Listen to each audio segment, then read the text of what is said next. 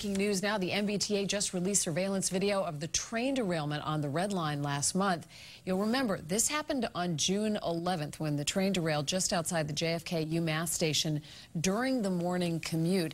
It destroyed a signal system building there. And we have two angles of this, one from the right side, right of the station there, one from the other way.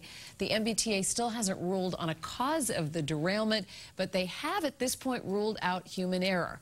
Nobody was hurt in this. It's still causing inconvenience, though. Lingering delays on the Red Line. The T announced today, as we reported earlier, it hopes to have service running completely between Broadway and JFK UMass by August 15th. We're going to have more on this story coming up tonight on WBZ News at 11.